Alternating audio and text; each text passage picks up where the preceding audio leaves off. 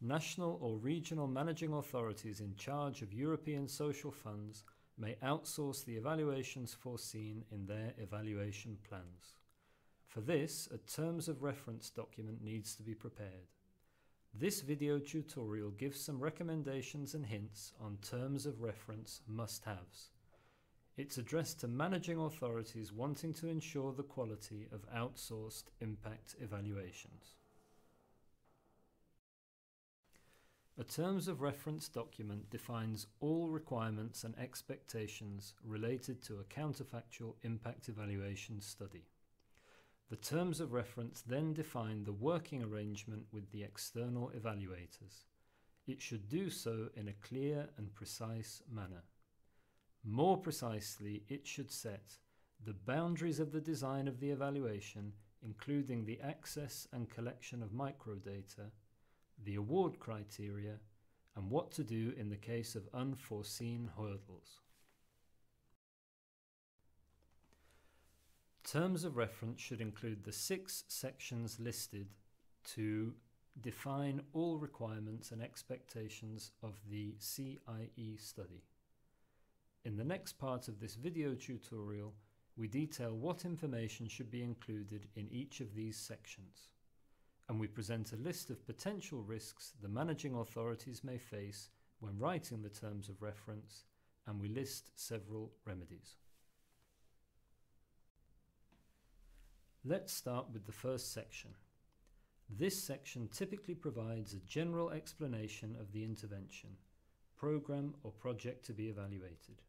In this section, it's important to present why the intervention was chosen for evaluation in providing answers on what are we measuring, why is the evaluation required, and how will the managing authorities use the results. Say what changes the intervention intended to induce, describe the intervention implementation, and provide an accurate description of the process adopted for the selection of participants. It's particularly important to describe the eligibility criteria to apply for the intervention and the criteria for the selection of participants among the applicants. Finally, define what other factors in addition to participation are likely to have an effect. This part is essential for the design of the evaluation.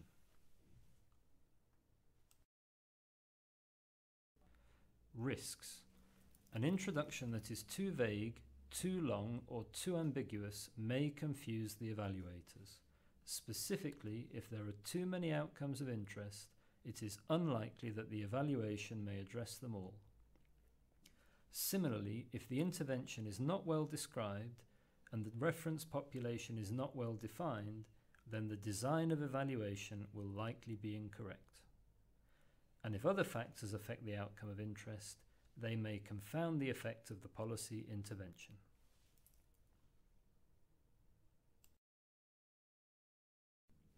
Remedies. To avoid this, select just a few outcomes of interest, choose the ones that are closer to the intervention in a theory of change, expected causal chain, define the reference population, and ask, are there individuals in the reference population that did not participate in the intervention? These individuals could define the comparison or control group. Provide for collecting data on other important factors affecting the outcome of interest. For instance, if one wants to evaluate a training program for unemployed youth, the reference population would be all young unemployed individuals aged 26 or less.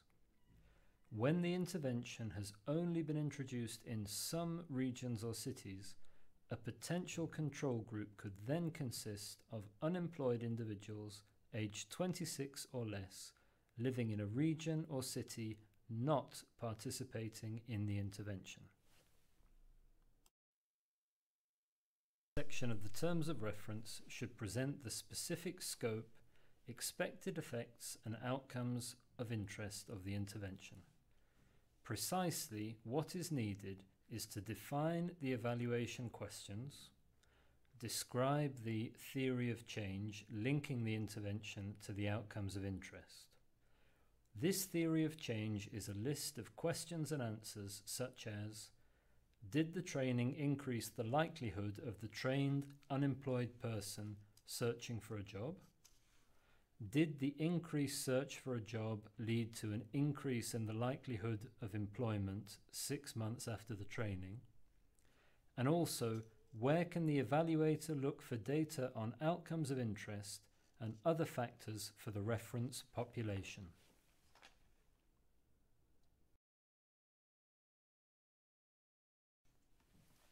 An unclear set of evaluation questions will lead to unclear answers.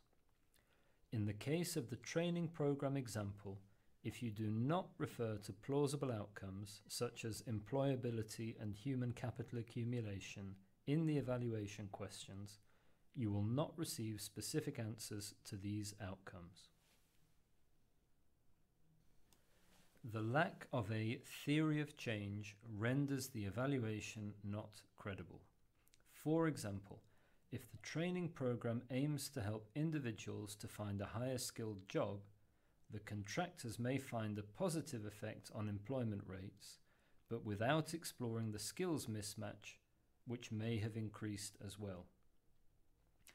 And the lack of available data may render the evaluation impossible, even in presence of a sound theory of change. For instance, if you do not collect or have data available for both the treated and the control groups, you will not be able to evaluate the intervention by means of counterfactual impact evaluation methods.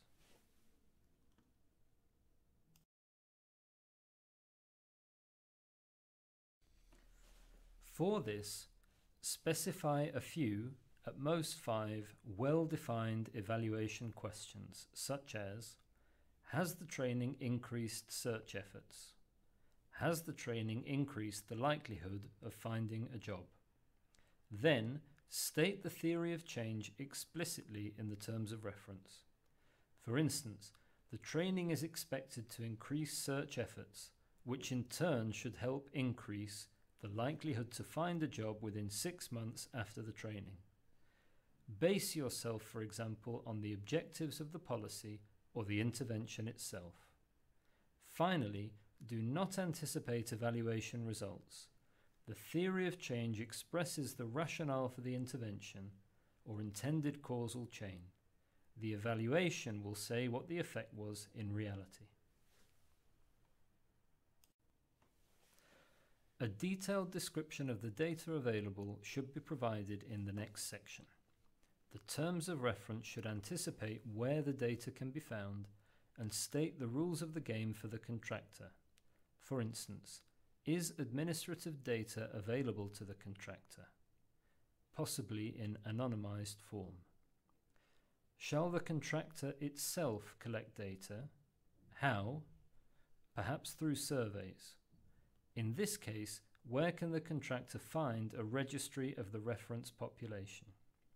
For instance, for the evaluation of the training program, the contractors could use administrative data on employment history of the participants and of the non-participants.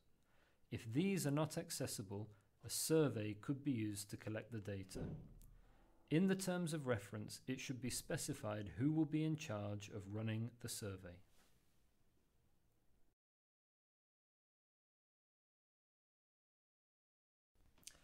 If no detailed provision on data is made in the terms of reference, the contractor may not be able to carry out the work. If the data is provided to the contractor, the cost of the contract will be much lower than otherwise. Shifting all responsibility of the data collection to the contractor will almost certainly lead the contractor to select the most inexpensive solution, and this is usually the one of the lowest quality.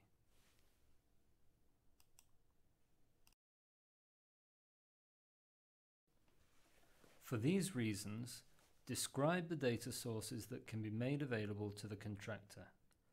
Ensure that data is available or will be collected both on participants and non-participants of the intervention.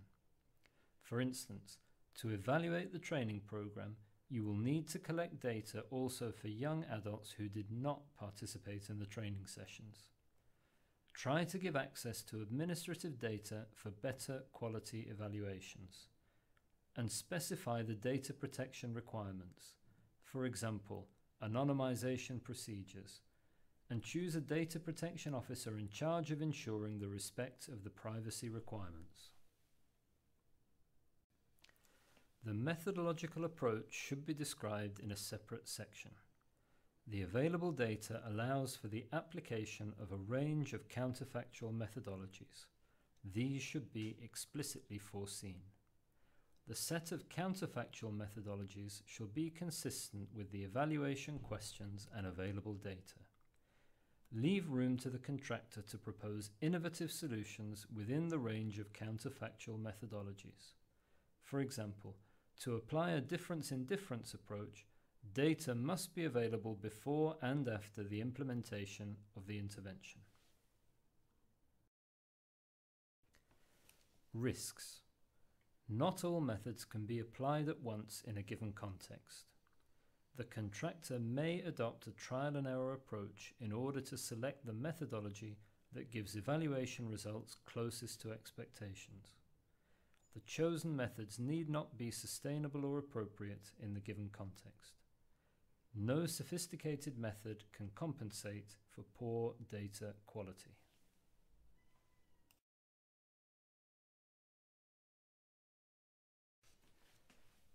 Remedies.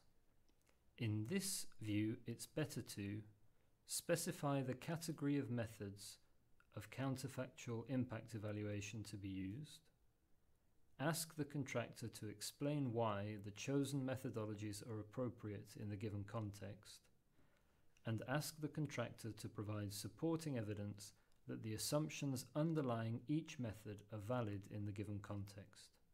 For instance, if you adopt a difference in difference approach, the contractor needs to prove the validity of the parallel trends assumption in the analysis.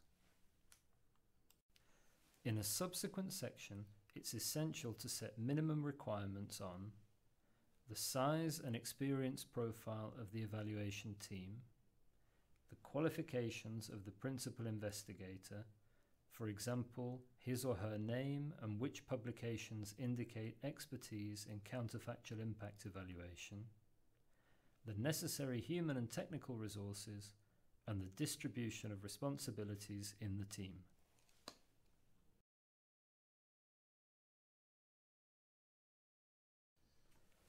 Usually, two award criteria are used: A, price, and B, quality of the project.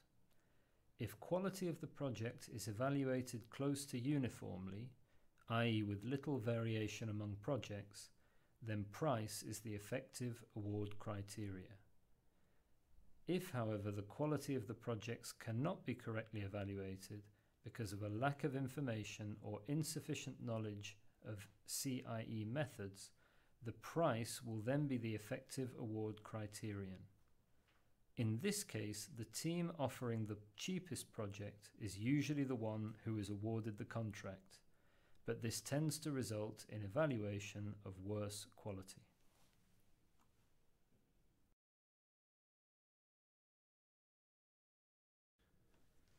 Therefore, it's important to invest in the quality assessment of proposals by including CIE experts in the selection panel, requiring bidders to state in their proposal the principal investigator for CIE as well as all the staff of the evaluation team, asking your CIE expert in the selection panel to evaluate publications of the CIE principal investigator and evaluation team, and providing data access, for instance, to lower the cost related to data collection without affecting the quality of the evaluation. In a final section of terms of reference, the list of deliverables should be provided with the corresponding timeline for the study. More precisely, require quality checks throughout the process, and ask bidders to provide a detailed timetable of the tasks and subtasks, describe their planned quality control arrangements, identify potential risks and challenges linked to the evaluation assignment, detail how they would manage and overcome those risks and challenges, and hand in both the evaluation study and the underlying data. This will allow replication of the analysis.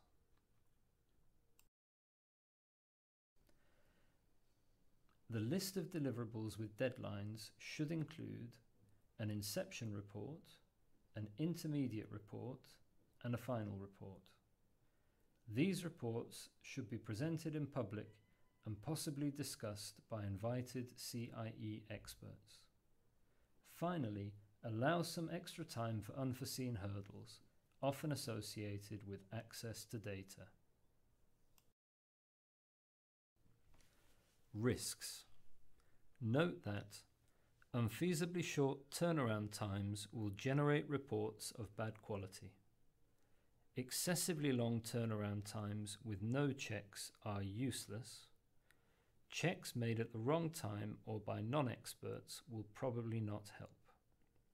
For instance, if the checks of methodological approach are done too close to the deadline for the final report, there might not be enough time left to revise it if needed.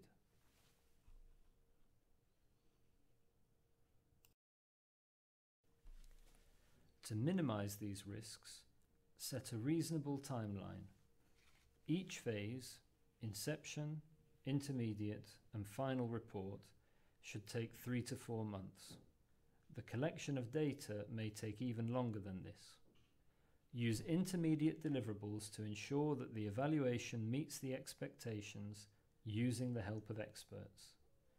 And involve external CIE experts in order to check the quality of the ongoing evaluation time.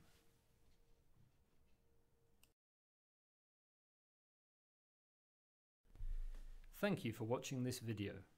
You can find the complete Terms of Reference checklist and download the Terms of Reference template on the CRE website. Do not hesitate to contact DG Employment and CRE for additional support you might need using the different channels at your disposal, such as Yammer, email, and the community of practice. Please check the CRE website and the CRE YouTube channel for additional information on counterfactual impact evaluations.